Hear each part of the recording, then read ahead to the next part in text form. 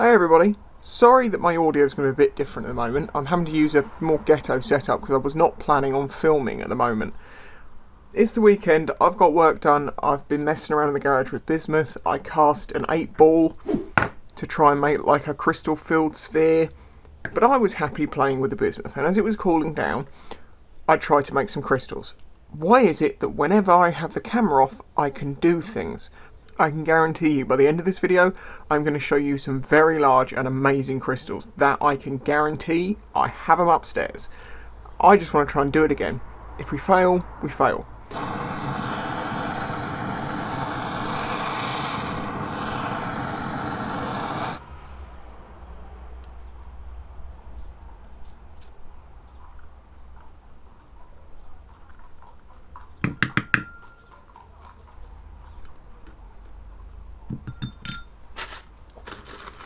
Now, as with the last time I tried this, I need to let the temperature slowly go down. So I've turned it down a little bit.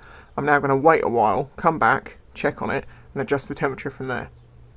Okay, so it's been on a sort of 3/4 temperature for about 15-20 minutes. I'm now going to let it, because it's just turned back on, I'm going to let it come back up, and then I'm going to turn it down a little bit more and get it to drop its temperature again. And then I want to catch it like I did last time when the top was solidifying and I could just pull these crystals out. It was amazing to see. Okay, so it's been a few more minutes and I'm now going to take the top off.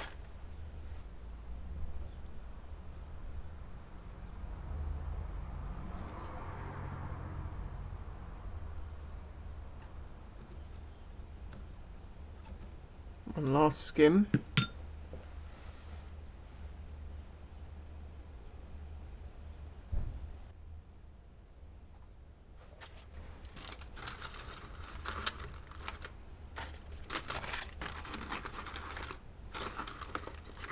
So now I've skimmed it again, I've turned it down a little bit more, and this I think is where it's going to start happening.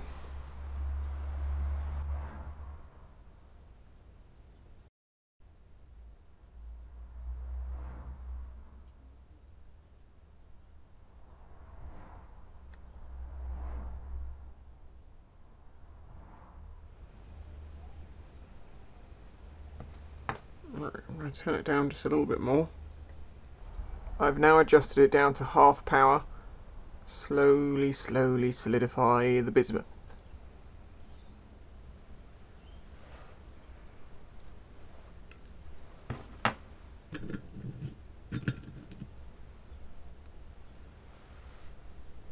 Such a waiting game and never knowing when's the time to pounce.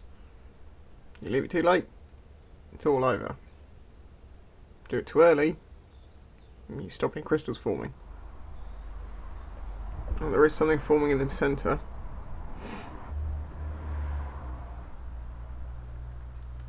Okay, this is what I did last time.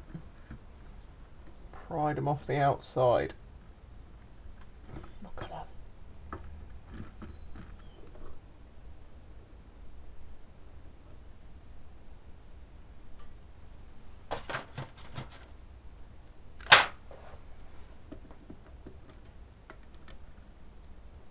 Here we go.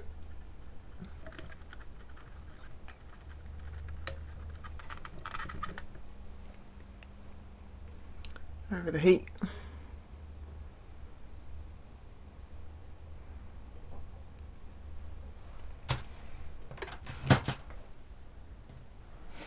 You don't have long before this all stops.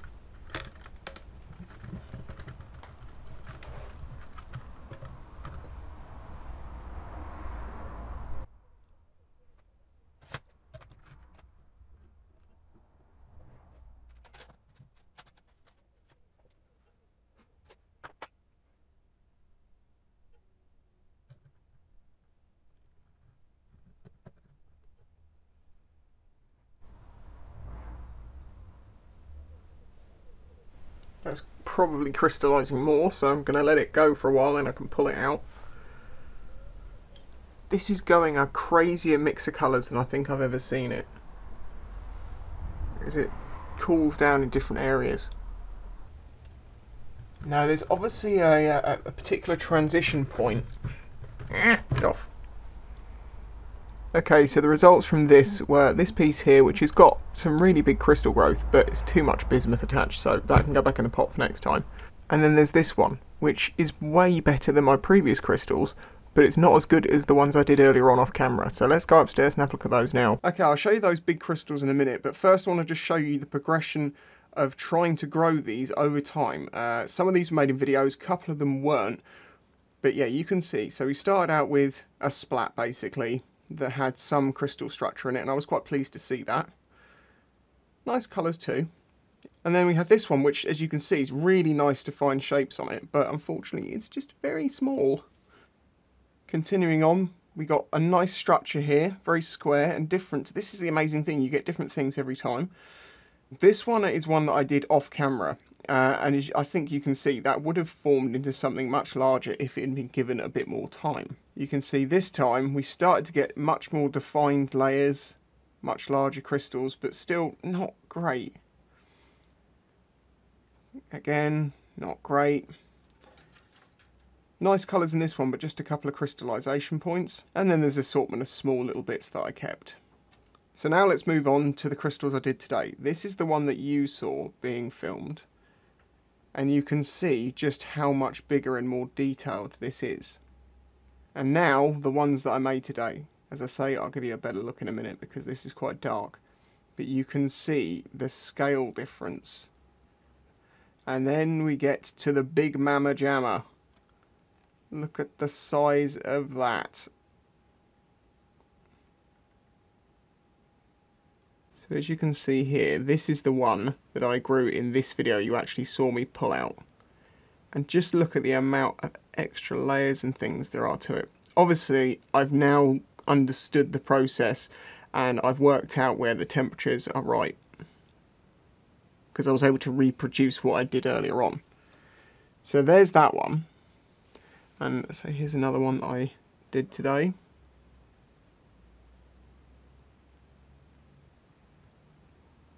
They always have a better angle, sort of like that. Continuing on, this one's kind of mad look. It's like it's almost like a city or something, or like an old castle staircase.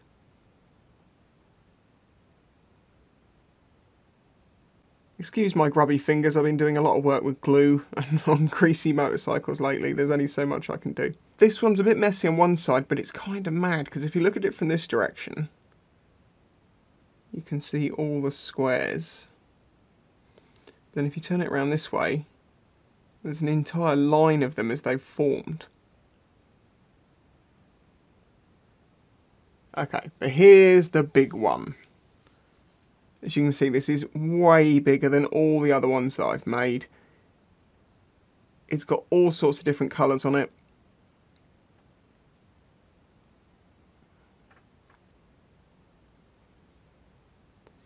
It's just really mad to think that this is something that is naturally formed by the metal itself. There's no human process here, well, apart from purifying it and melting it down and letting it solidify over a long period of time. But the point is, this is natural.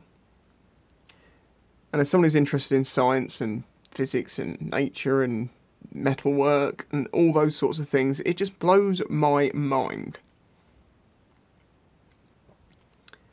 Surprisingly, these are actually quite light, which is good because it means it doesn't use so much bismuth. But unfortunately, as much as I want to grow bigger crystals than this, I don't think I'm going to be able to do that.